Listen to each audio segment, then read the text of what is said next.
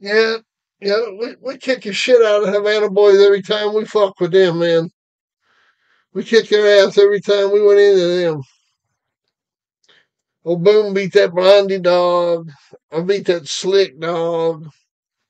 Trying to think what else.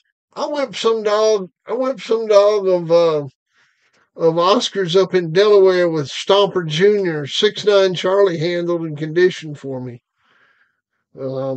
I try to remember the what dog it was they had. It was a good dog too. It was bred down from that Rodney stuff.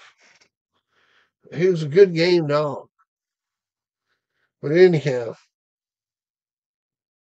um, but yeah, they didn't have much luck against us, man. I'm not saying they weren't a winning kennel. I'm just saying when they stepped up into the ultra leagues, into the tippy top levels, they didn't have much luck.